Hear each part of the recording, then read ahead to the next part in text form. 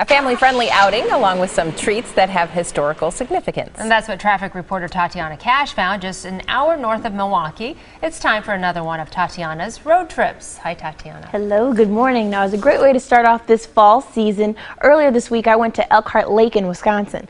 Now, this town may be small, just shy of 1,000 people, but it's got great fall activities. Elkhart Lake, a small town with a large history.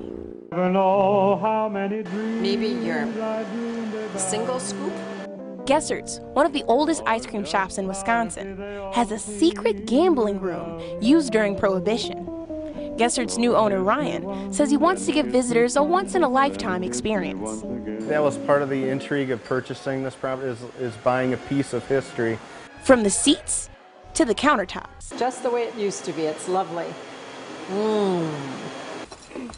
Nobody's touched this for about 2,500 years. Then burn off some of that sugar at Henschel's Indian Museum and Trout Farm. Families and kids on field trips can fish, excavate the land, or tour the museum and grounds to learn about Native Americans who made their home here years ago.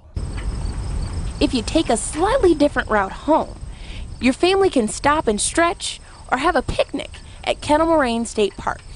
Jackie, one of the friendly faces you'll see at the visitor center, says there's lots to do. The Ice Age Visitor Center is a great place for jumping off because here we can orientate people to the forest. We can also help explain how the glaciers created the landforms that they're seeing here. She also talks about the 150 miles of trails across the 30,000 acres of forest. There's never a bad view.